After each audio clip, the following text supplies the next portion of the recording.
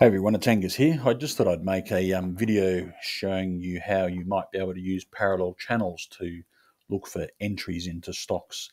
I've just sort of stumbled across lithium energy. You can see it's up roughly 227% over the last, theory over the last year, but it's actually only started, its trading history around the middle of May. All I've got is I've got a whole bunch of lithium stocks that I'm kind of watching from day to day on the Australian market, and just sort of I own some of these, and this lithium energy one was just one that I sort of like the look of, mainly because you can see down here its MACD is crossing over its slower moving average over its the orange line here. So you can see the little blue line is about to cross the orange line, and if I make it bigger so you can see it a bit more easily, so you can see there, see how the blue line's crossing up through that slower moving average, and so sometimes that's a good indication of a good time to buy. So you can see here it's crossed through and had a nice little run. It's crossed through here, had a nice little run, and I can show you that by going back. So where it's crossed here, nice little run, crossed here, nice little run, and it's about to cross here. The only sort of little bit negative side of it is that the RSI is, reasonably high, like it's sitting at around 63, and as soon as it starts getting close to that sort of 75, type mark, then it tends to reverse. So there might be a little bit of room in it, but we'll just see. We'll just have a bit of a quick look. So when I'm looking at this, you can do things like you can draw, horizontal lines. If you go to some of your tool charts, that's text. I would just want a line. Sometimes it takes me a while to find these things. So trend line tool, horizontal line, I use horizontal rays. And so if I click on it, say, somewhere around here, and so you can see how, it's sort of got up to here, it's fallen back, it's tried to get up there again, it's fallen back, it's sort of pushed up and it's got through it, it's come back, it's pushed up, it's come back, dropped down through it, it's pushed up, got stuck, pushed up, and it's broken through again. So, you try and look at these things and you say, it's an area of support or resistance. And so theoretically, because it's pushed up through it again, you could argue that at some stage it's going to come back down and touch it. But this might be a good area where you might set a stop loss, for example. So if I want to make that line a little bit thinner, so it's not quite as bold, I can make it thinner. And I can also do things like, say, call it a support area or resistance. And I might make it green because it's support, which is a good thing. And I'll put the text below it. And so I'll go, okay, I'll change my line to green. Style green. And I might even go back to text and I'll put an enter above here just to make it sort of spaced out a bit better. I can make a couple of spaces there. And so that's just a really easy way of marking up your chart to say, if I'm going to, enter this stock, this is an area where if it breaks below that, I probably want to get out.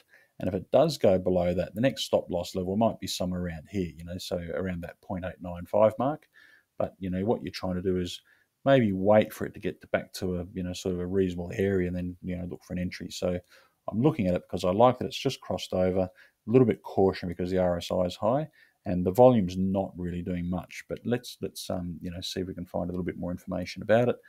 And so I'll go back to my drawing tool here. I'm going to go down to parallel channel. So let's just see what this looks like. And so I'm going to click at the start here. I'm going to go right up to the end here. And I'm going to let it go, drag it down a bit. And you can see here now I've got this parallel channel drawn. So what I'm going to do is just fiddle with it a bit. So I'm going to say, let's move it up. So see how it now touches the top, the top, the top, the top, roughly. And see how through here it's touching the bottom. Well, it's touching the sort of bottom there and the bottom there. But let's make it a little bit tighter. So let's go and say, well, more normally, it might sort of, see how it sort of brushed the bottom there, brushed the bottom there. This is a bit unusual where it's fallen outside that line there. So looking at this now, if I drag this down so I can shrink it a bit and move it around on my thing, in fact, I'll make it up a little bit higher and I'll go down here. And what I can do is I can say, well, maybe it's going to get back up to here. Like if you look at this and you look at this and you look at this, it's touched the top of that line each time, just in terms of a trend. We're always guessing. So, it's just trying to put those, odds slightly in your favor. And so what I'm going to do is I'm going to go down to one of these other tools, which is on this one here. and I'm going to say click on price range, and I'm going to go basically the top of where the price is now. I'm going to go sort of straight up to that line there, and then I'll just drag it across a bit so you can just sort of see a bit better. But so if the price at the moment gets up to that line, then I can say, well, theoretically it's about a 13% gain. And you could also say, well, if it actually, if I bought it there and it went the wrong way and it went down, then there's about, roughly about a, 10.5% loss.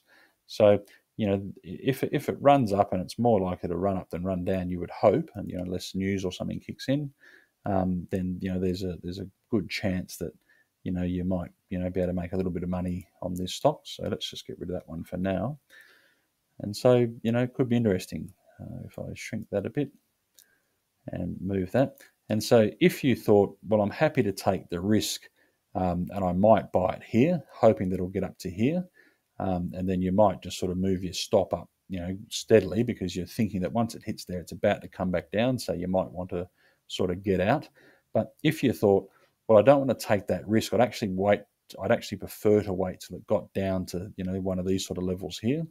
The other way you can do it is, all I might do is I might cheat a little bit. I might say, well, rather than me thinking it's going to get down to here, it might not get down that far. It might not touch the line. So I still want to get notified, when it does get down to that point.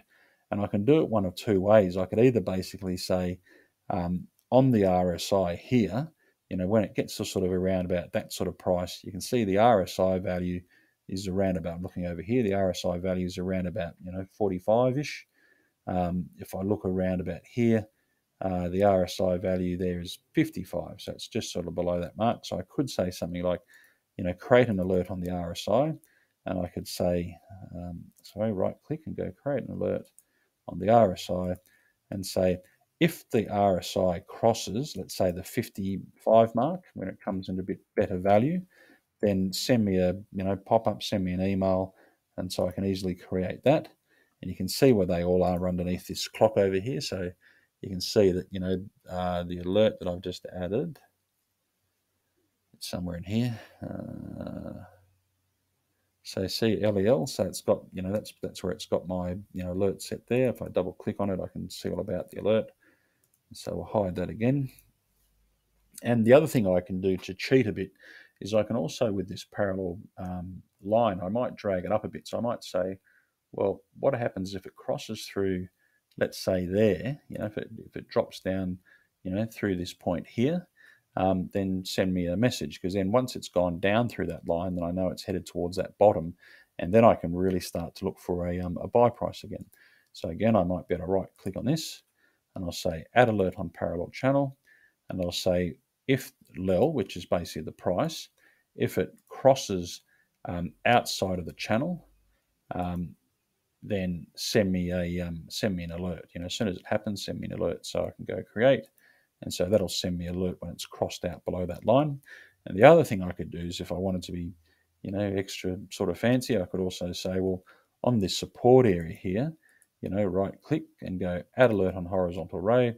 And if the price crosses that horizontal ray, send me an alert. So I've now got 3 alerts to notify me that this stock might be coming into a better value type area. So, so it's just one of those interesting ways of, sort of being able to look at a stock and say, well, I like the look of it. I'd like to wait until it comes back to sort of the bottom of this, channel that it's sort of bouncing around in. That's its sort of natural range.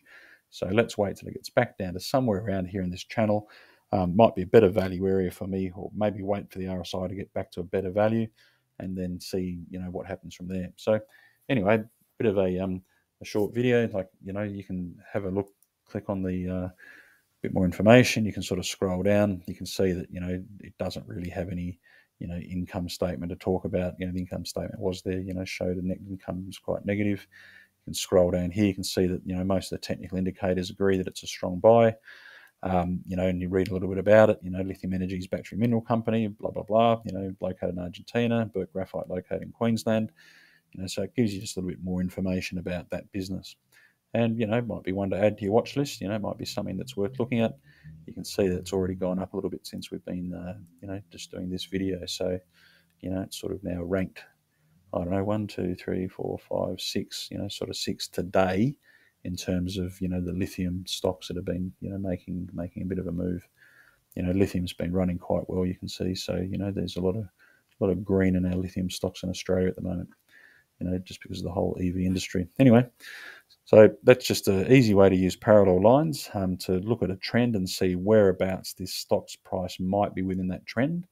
And then using a couple of supporting indicators like the RSI, like a horizontal support and resistance to work out if there might be a little bit more room for it to run.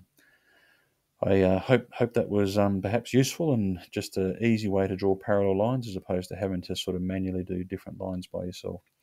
Anyway, thank you for listening as always.